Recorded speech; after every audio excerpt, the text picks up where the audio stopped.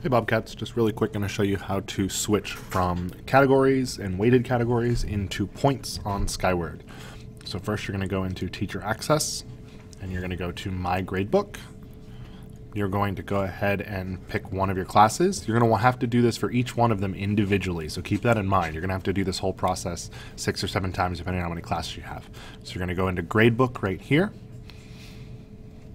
And then on the top of this page, you're going to click on Categories. So right here, you're going to click on Categories. And you want to go ahead and hit Change Score Method and select Use Total Points to Calculate Grades. Make sure that box is selected, then hit Save. You'll know it worked if it looks like this on the screen once it's loaded. If it didn't work, you'll still see percentages on this right-hand side, but if it did, it'll look exactly like this. So once you see this, you're good. You can go back and repeat this process for your next class.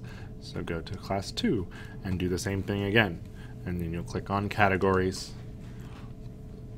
You'll click Change Score Method, change it to Points, use Total Points, and hit Save.